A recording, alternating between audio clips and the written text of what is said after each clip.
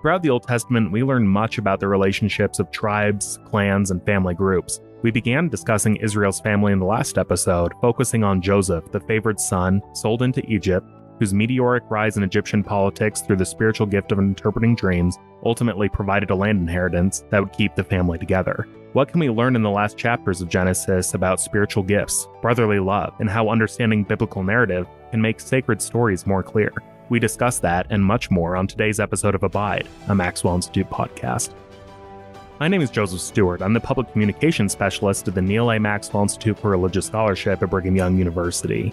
Christian Hill is a research fellow at the Institute, and each week we'll be discussing the week's block of reading from the Church of Jesus Christ of Latter-day Saints Come Follow Me curriculum. We aren't here to present a lesson, but rather to hit on a few key themes from the scripture block, so as to help fulfill the Maxwell Institute's mission to inspire and fortify Latter-day Saints in their testimonies of the restored gospel of Jesus Christ and engage the world of religious ideas. Today we're joined by one of our research assistants, Rachel Madsen, an English teaching major here at BYU. After graduating, Rachel plans to teach in secondary schools and eventually obtain a graduate degree in educational leadership to work in school administration. Growing up around the world, one of the only constants in Rachel's life was the 1999 film rendition of Joseph and the Amazing Technicolor Dreamcoat with Donny Osmond. She has made it very clear to us that after watching the film over 100 times, she has memorized the entire script verbatim, and thus is probably the single most qualified student to be speaking on the last few chapters of Genesis. Rachel, welcome to the podcast. Great to be here. We are glad to have you here. Now, Christian, what's going on in Genesis chapters 42 through 50? Genesis chapter 42 through 45 contain the conclusion of the story of Joseph and his brothers. Famine is again the catalyst for a journey to Egypt. The brothers return home with food, but the resolution of the crisis of the famine produced another crisis. Simeon is held captive in Egypt until the brothers return with Benjamin. But Jacob is reluctant to send Benjamin to Egypt so that Simeon can be set free. When the brothers first arrive in Egypt, there is a moment of recognition. The narrator tells us that when Joseph saw his brothers, he recognized them. The compelling drama that follows brings about the fulfillment of Joseph's dreams and ends in the final moment of recognition. The remainder of the chapters fulfill the same purpose as those end scenes in books or movies that tie up all the loose ends and explain how everything else plays out. In chapter 46, the narrative, once again told from Jacob or Israel's perspective, describes how he set out from the promised land to be reunited with his beloved son. God visits Jacob as he's about to leave the promised land and reassures him that his family will become a great nation in Egypt. I myself will go down with you to Egypt, God says, and I myself will also bring you back. The reconciliation of father and son is interrupted by the important task of reciting the genealogical lists, showing just how far the promises of Abraham have been fulfilled. Jacob's family size, 70 in number, ties in with the idea that 70 is a perfect number, suggesting that God's work was complete to this point. As the chapter closes, Jacob is finally and movingly reunited with his lost son. Joseph introduces Jacob to Pharaoh in chapter 47, and the house of Israel is given land to settle in Egypt. They are safe and secure, but separated from the promised land. Then the story turns to Joseph, describing how he administered the kingdom to feed the people and enrich Pharaoh. The impoverishing of Egypt and enriching of Pharaoh is either further testimony of how relentlessly things prosper under Joseph's care, or, if read typologically, a lovely image of how we need to give all that we have to Christ in order to be saved. 2 chapters of blessings follow, prompted by Jacob's impending death. First, Jacob blesses Joseph's 2 sons with the covenant blessings of Abraham, adopting them into his family, once again preferring a younger to an elder son. Then Jacob blesses his sons, often enigmatically. These blessings and the parallel blessings in Deuteronomy have been interpreted within the Jewish and Christian traditions for millennia. After bestowing his final blessings, Jacob asks to be buried with his kin in the land of Israel, a request Joseph fulfills in chapter 50. That chapter ends with the final reconciliation of the brothers and a description of Joseph growing old, dying, and being embalmed and entombed in Egypt. This is an unusual place to end the book of Genesis, perhaps. It is certainly the end of an era, the lives of the patriarchs, Abraham, Isaac, and Jacob, by whose name the Lord would evermore be known. But the chosen people are once again exiled from the place that God prepared for them. But, like Adam and Eve before them, God is with them and preparing to guide them back home. That was lovely, Christian. I'm really interested in the idea that Joseph recognized his brothers, and that seems to be much more than, oh, hey, there are those guys who sold me into slavery. Is there something more that's going on here? Yeah, I think that this moment of recognition is a really fascinating experience and a fascinating element of this story. Recognition is called anagnoresis in literary studies, and it's an important aspect of many dramatic tales, both in scripture and literature alike. This is the moment in which the lost hero returns and is finally recognized, as in the Odyssey, or when Jesus is finally recognized on the road to Emmaus. These are examples of one kind of anagnoresis, when a main character discovers the true identity of another character, with the result of the narrative arc radically changing. The other kind of anagnoresis is when a main character understands something about themselves. This was seen last week in the story of Judah and Tamar, at the moment when Judah understands that he is the father of Tamar's child. So recognition often happens after the fact. Be not forgetful to entertain strangers, warns the Epistle to the Hebrews, for thereby some have entertained angels unawares. So sometimes we don't recognize the experiences that are happening until after that actually happens. It's only when thinking back that we realize that something profound has happened. This was the experience of the disciples, for example, on the road to Emmaus. Did not our hearts burn within us, they said, while he talked with us on the way, and while he opened up to us the scriptures. We may even entertain the Lord and not be aware of his true identity, but it seems that the feeling of that moment will always remain. Yeah, it seems to me that these moments of anagnoresis come in moments of self-discovery, where someone is discovering something about themselves or about themselves in relation to others.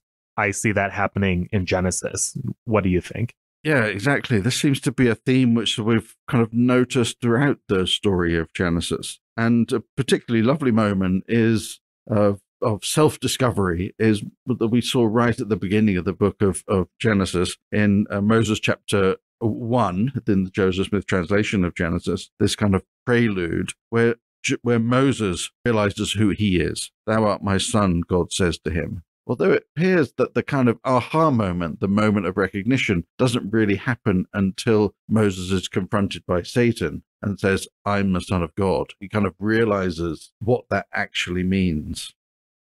So when did this moment happen for Joseph? When did he realize what was happening with him? When did it happen? When he saw his dreams? When his father made him a long-sleeved coat on the road to Egypt as a slave in Potiphar's house? In the prison, or when he saw the dreams fulfilled and that revealed, or when he saw his dreams fulfilled and revealed his true identity to his brothers. We may not ever know when, but we certainly know that Joseph did realize who he was and what his role was in saving his father's household, and even that his brothers' actions played a part in that role. At the very end of the story, when his brothers come to him, no longer benefiting from the protection of their father, they come and finally ask, as they suggest, prompted by their father, for his forgiveness. And Joseph tells them to have no fear. Have no fear.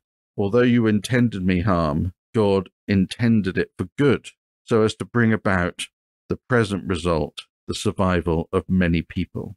So in these final words of Joseph's in the book of Genesis is revealed another great moment of recognition, and that is our own recognition that God intends it for good in our lives too. As Elder Holland recently taught on the BYU campus, God is perfectly and thoroughly, always and forever good, and everything he does is for our good. I promise you, he said, that God does not lie awake nights trying to figure out ways to disappoint us or harm us or crush our dreams or our faith.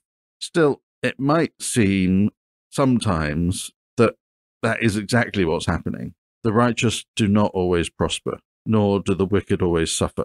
This is why we read the books of Job and Ecclesiastes along with the rest of the Bible. But it is a joyful and peace-giving moment when we finally recognize God acting for good in our lives, whatever happens to us.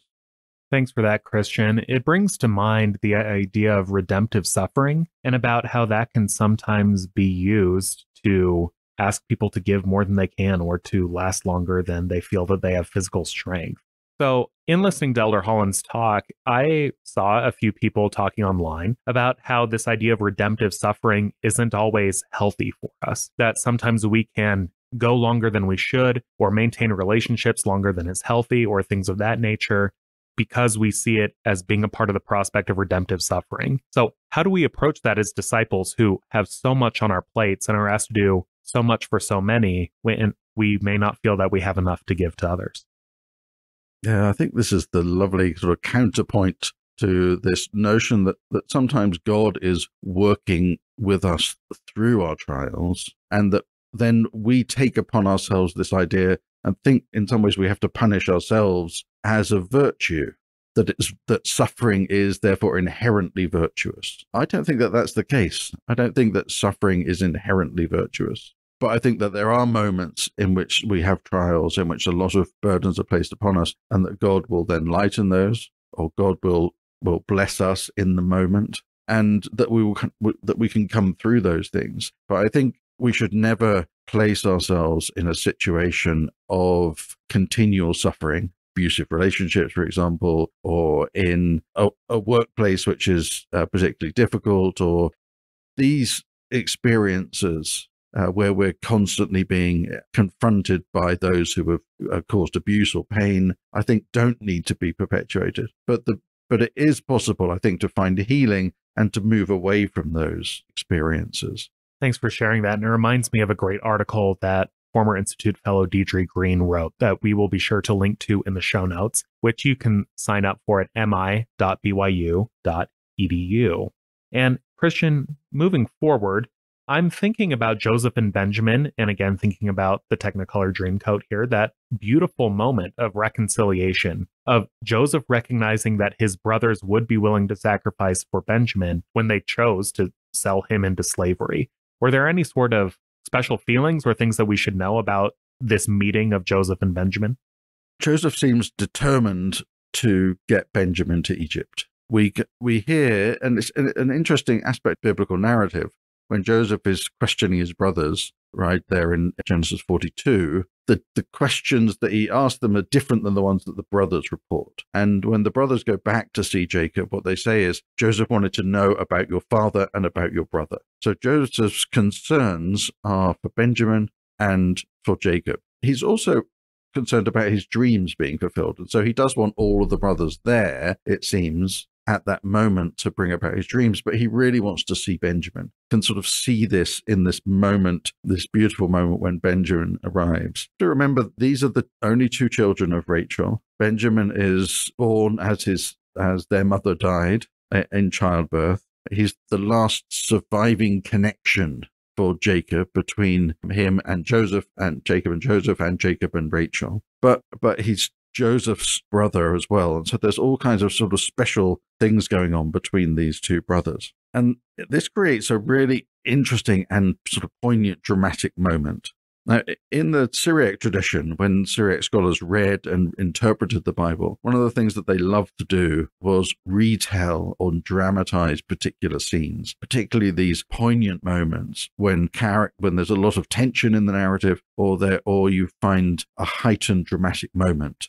And they would use a genre that they adapted from ancient Near Eastern literature called the dispute or dialogue poem. This is a genre that was used in ancient Sumerian and still today in modern Arabic, in which two figures or two entities will argue about which one is the best in a dispute poem, or will dialogue with each other in a dialogue poem. And so other biblical examples include a dispute between Cain and Abel, dispute between Joseph and Potiphar's wife, a dialogue between, even in New Testament stories, between the angel that Jesus told would go to paradise and the angel standing to guard the way into paradise. And so these are wonderful moments which are given in church. These are liturgical dramas that were performed and sort of sung antiphonally. So you have kind of two choirs, and we have one of these for this moment where Joseph and Benjamin meet.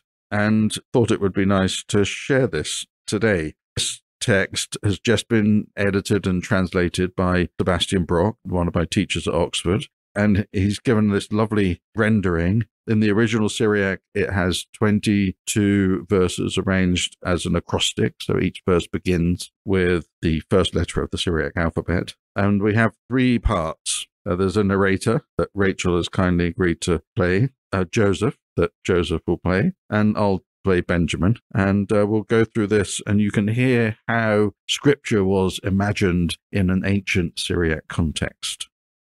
Oh, my friends, you have not seen 2 brothers sitting and talking to one another without the one knowing who the other was. I'm amazed, my boy. How saddened is your soul, and how grieved is your heart, and how your tears pour forth.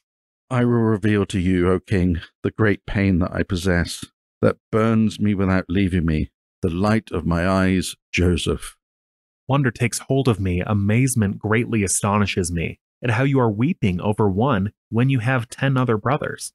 Listen to me at this word, my child, which I shall tell you. The 10 other brothers that you have rejected Joseph.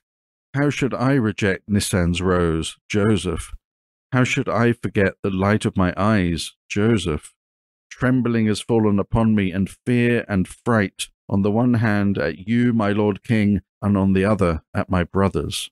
As the Lord God lives, and by the life of the king of Egypt, no evil will befall you, my boy. Reveal to me the truth. If I were to reveal to you the terrible news of Joseph, maybe you too, my Lord King, would be weeping for Joseph.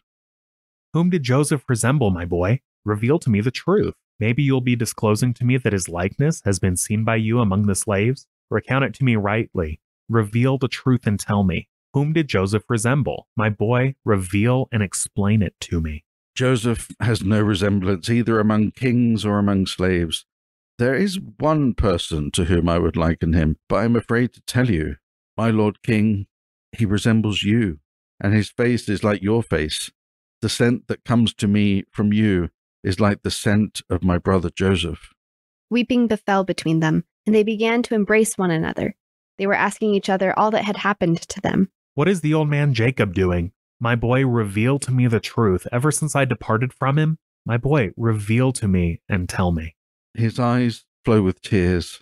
His white hairs are soiled with ashes. He has made sackcloth his clothing ever since he learned that you were dead, Joseph. His mouth solemnly swears by God without ceasing that he will never be comforted until he sees Joseph. When he is thirsty, it is his tears that he drinks. When he is hungry, it is ashes that he consumes. And he swears that I will not reject the light of my eyes, Joseph. Arise, my boy, and go and take my garments to the old man Jacob. Show him my likeness and tell him that Joseph is alive. He had breathed the scent of the dead, but now the old man Jacob said, "It is the scent of a dead man who has come alive. My boy, reveal to me the truth. Praise be to God who brought Joseph to life for Jacob." And he told him about his youthfulness and about his return to him. Thanks be to God, Father, Son, and Holy Spirit, and upon you, the audience. May his mercy continually be outpoured. Thanks to you both. That's really wonderful. Isn't this I find this to be a splendid example of this imaginative engagement with Scripture. And we can see all kinds of different aspects of the Joseph story being brought in as this particular encounter between the 2 brothers at the moment of sort of recognition is dramatized. I also think there's a parallel to modern saints today thinking about church history and acting out particularly moving scenes from church history. But I think that we can also learn that it's appropriate to use imagination. Things don't have to be 100% historically verifiable for them to have meaning, for them to inspire us. And that's something that we can learn from these types of plays as well. Yeah, I think this goes along even with the idea of likening as Nephi uses it. One thing that I find very powerful in scriptures as a whole is that we take Isaiah to be scripture and we take Nephi's interpretation of Isaiah and its application to us as scripture just as much. I think that in being able to interpret scripture and actually say, this is what is powerful to me, and I'm actually going to play that up. I'm going to try and get as close to a sense of the divine as I can through a moment of such emotion and raw familial redemption, even to kind of play that for ancient people to be able to interpret it, and not just personally, but have that be something that they had in a community, even maybe not theatrical, but written, published sense. That is really powerful to me. Same here. It also brings to me the idea that those in the audience hearing that poem wouldn't have identified with being an Egyptian viceroy who had risen from being a slave to being a very powerful person, but nevertheless would have recognized their lives in Joseph's life, but also in Benjamin's life and in Jacob's life and in the brothers' lives. And that brings into question for me in these chapters in Genesis, who is this story actually about? There's lots of characters, but who should we see as maybe the main? This is a great question, and something that I was really struck by as I was studying these chapters, because as we said, I grew up with Joseph and the Amazing Technicolor Dreamcoat, not the sons of Jacob, but it seems pretty clear when you actually read Genesis very closely, even Joseph's story is not about Joseph. It has to be put into context in the entire book. There is, before Joseph, no really clear-cut good character. And so we see even God, as we are given as a portrayal in Genesis, destroys all of humanity at one point. And all of these characters that we get are very complicated. And I mean, even Joseph, you'll often get interpretations where he has a bit of a pride problem. But even so, he's pretty universally a good guy. And that is made far more interesting by the idea that it's not about him at all. As we get Jacob at the beginning, the story of Jacob is intertwined throughout all of this, and he goes through a transformation in himself. He, after Joseph is dead, is said to have believed that all things were against him, which is kind of not something that we revere as a state of being in Christianity. To say that God is a little bit against you is against our idea of being a people of God. And Jacob will come and he gets this whole death scene. Joseph just dies at the end of Genesis 50, and there's no brava, no big part of that. So we can see him kind of being cut out of the story, even in his inheritance not being given to him, but to his two sons. Very fascinating for that to be centered on Jacob. Yeah, this is something that maybe it's fitting and fits into the narrative that Jacob, again, is choosing younger sons to continue on the blessings of Abraham, that one's posterity would be as numerous as the stars in the sky, as it were. What I'm interested about, though, here too, is that Judah, meaning the tribe of Judah, also seems to be redeemed. We talked at length about Tamar last week and about how the tribe of Judah originates, but what do you see happening for the people of Judah in these last chapters of Genesis? We have to see Joseph as a type of Christ. There is so much kind of in there, from being wrongly accused for immorality, being punished, being held in a dark prison of sorts, and then getting out of that to as a king to help save lives of others. In verse 8 of chapter 42, we read that Joseph recognized his brothers, but they did not recognize him. As a Christian audience, or even an audience familiar with Christianity, we can't read that and not think about Jesus. But the story of Joseph is not so much about his journey there, but the redemption that it brings Judah, which is really interesting when you look at a parallel.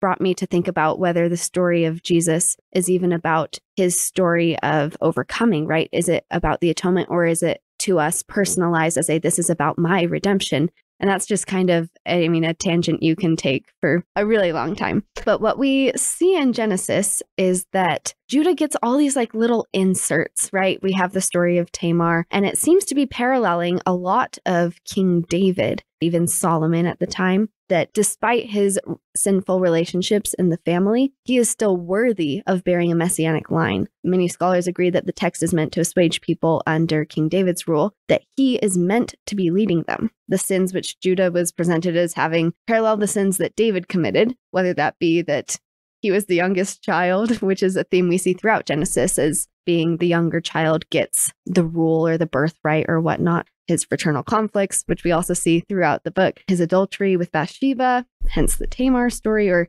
just the general background of being a shepherd married to a certain Bathsheba and having a daughter or daughter-in-law named Tamar. It is the story of the past, but it fits in all these anticipations of the future. And so as we see Judah being the mediator for the brothers, Judah that makes Joseph weep, that is something where we can't ignore the prominence of Judah, that this is written kind of by his seed in order to defend their rule. And even Jacob, blesses, kind of gives these willy-nilly blessings to all the tribes. And then Judah gets this nice, and you will be king upon king upon king. It's a very large redemption from not such a great state in the beginning. So what do you see in thinking about Judah's relationship to his brothers here? So Judah becomes the king upon king, as you say, but how does that relate to the rest of the family? Yeah, so throughout our Abrahamic story in the Old Testament, even before Abraham, right, we get to Cain and Abel, where Cain asks, "Am I my brother's keeper?" And kind of the implied answer is yes, you are supposed to be looking out for your brother. And brother may be in a larger sense, but here it is even familial. And we take a lot of importance, familial lines, even patriarchal lines of these families. So there is a clear importance in even the union to Israel that they have and the union to each other that they have. And Judah, along with the rest of the brothers, had completely betrayed that, was not Joseph's keeper in any way, sense, or form by selling him into slavery. But finally, when Benjamin is asked to be framed for thievery, Judah offers himself in place of Benjamin. And this is the first time we really see in the book of Genesis someone actually being their brother's keeper. I mean, even Joseph is trying to imprison his brothers, right? It is only Judah that is able to say, "Please, I am looking out for my brother." I think that's the perfect place to end this week. Have a blessed week, y'all. Thank you for listening to Abide, a Maxwell Institute podcast. Could you please rate, review, and subscribe to the podcast wherever you're listening to this podcast? And follow us on social media at BYU Maxwell on YouTube, Twitter, Instagram, Facebook, and sign up for our newsletter at mi.byu/edu. Thank you, and have a great week.